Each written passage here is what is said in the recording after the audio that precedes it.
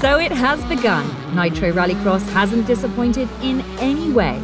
The fans flooded into the Utah track with the dust filling the skyline. Before we get down to the serious business of the day's action, let's just recap the format. So first up is the solo single lap qualifying runs to determine the order of battle qualifying, which will then consist of one-on-one races in a bracket-style tournament. And then the final of the bracket will determine pole position for day 2, with each of the battle winners being awarded a single championship point.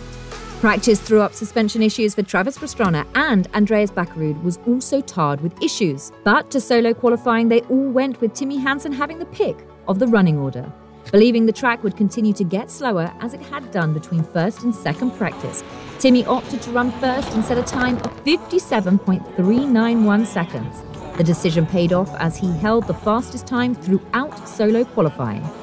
Scott Speed was the only driver to come close, and close it was, just a mere 0.086 seconds off Timmy's time. An impressive showing from Scott Speed, who was returning from breaking his back at this very track in 2019 and securing himself second in solo qualifying. Fraser McConnell, who was fastest in opening practice, secured third, and Tanner Faust, an unfamiliar sight in his new Audi S1, set down a solid time in fourth. As solo qualifying continued, it was all about finding the right line and a way clear of the heavy dust. Larson came off the jump too hot and too high and had a meeting with the barrier, leaving him outside the top 10, which finished up as follows. Timmy Hansen on the top spot, Scott Speed second, Fraser McConnell third, Tanner Faust in fourth, Steve Arpin fifth, Kevin Eriksson sixth, Andreas Bakkerud seventh, Liam Duran eighth, Travis Pastrana ninth, and Kevin Hansen rounding out the top 10. And so the battle commenced in the battle bracket. Well, shortly after the top two, Timmy Hansen and Scott Speed cruised through their opening round with a bye. The first battle was a true battle, from one side of the pond to the other. Liam Duran versus Travis Pastrana. A bad start from Liam saw him dipping the clutch and taking the joker on the first lap. Travis had it in the bag from the start and crossed the finish line 5 seconds clear of Duran. The rounds followed thick and fast with wheel-to-wheel action.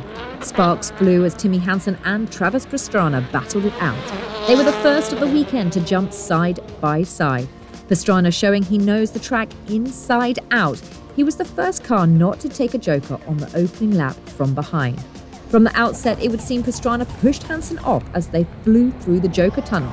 But later, it became clear Hansen had trouble with a broken wheel.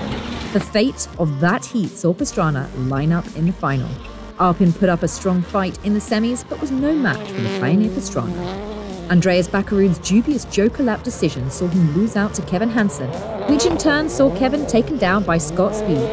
Fraser McConnell also fell under Speed's spell, leaving him clear to power through to a Subaru final. Pastrana versus Speed. The pair made an equal start to the 3-lap final, with Speed holding a slender advantage early on. Pastrana pushed hard and kept the pressure on, but on the final lap, Pastrana clipped the tyres before the gap jump, ending his hopes of passing Speed. The comeback kid was clear of any bad memories the past may have held and powered through to his first ever top qualifier finish. The sight of 2 Subarus flying through the sky is for sure just a glimpse of what tomorrow has in store. The final qualifying order is Scott Speed, Travis Pastrana, Fraser McConnell, Steve Arpin, Timmy Hansen, Tanner Faust, Kevin Hansen, Oliver Bennett, Kevin Eriksson, Andreas Bakkerud, Liam Duran, Robin Larson, Oliver Eriksson, and Cabot Bigham.